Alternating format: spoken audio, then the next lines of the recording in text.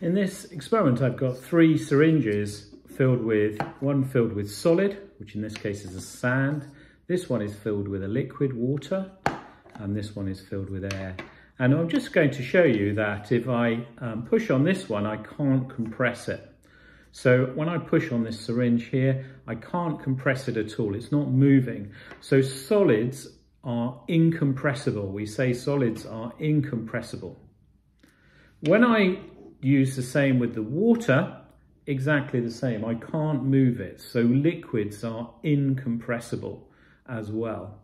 The atoms in solids and liquids are closely packed, so they cannot basically be pushed together any further.